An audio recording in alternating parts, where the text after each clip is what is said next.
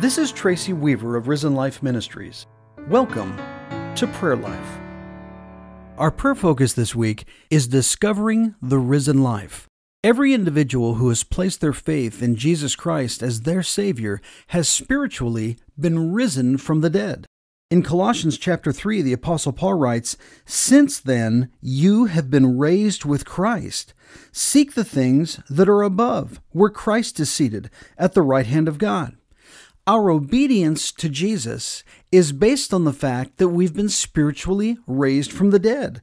We're to set aside sexual immorality and impurity and passion and evil desire, and we're to put on compassionate hearts, kindness, humility, meekness, and patience.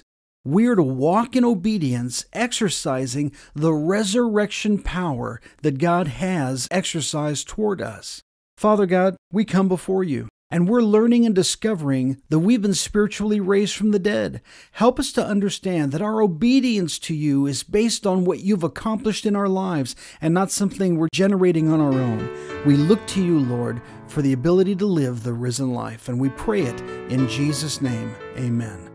This is Tracy Weaver of Risen Life Ministries, inviting you to live out the risen life this day. Join me again tomorrow at the same time for Prayer Life.